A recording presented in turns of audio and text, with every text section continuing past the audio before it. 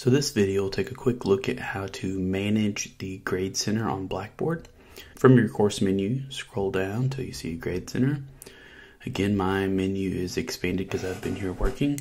So you may see that it collapsed. So you'll click here and you'll see the full menu. Click Full Grade Center.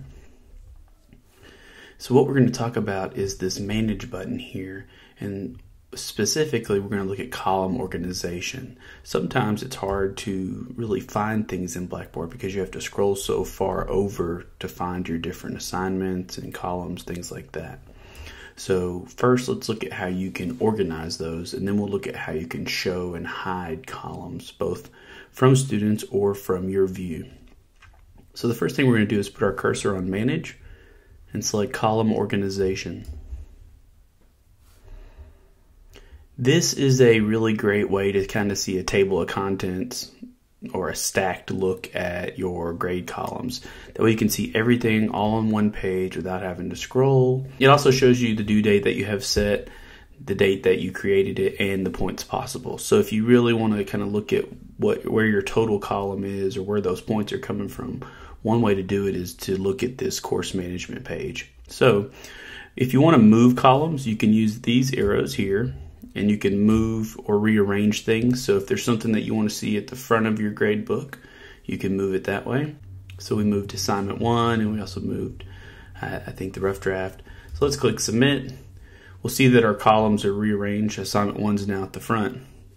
So if I don't want students to see this or any of these columns, for example, let's say this weighted total, I'm not planning to use it. I don't want to see it, and I don't want my students to see it. I'll use this menu icon next to the title, and I can go down and select Hide from Students. When I do that, it gives me this small dark circle with a red line through it. That means that that column's hidden from students. Now to hide it from myself, so I don't have to see it or I can take it out of my Grade Center, I can click here and I can click Hide from Instructor View. If I want to get rid of it permanently, I can just click Delete Column. So now what do you do when you have a column that students say that they can see in their My Grades area, but you can't find in your gradebook? That's where we're going to go back to that Manage button and choose Column Organization. That's going to let us see every column, whether it's hidden or not.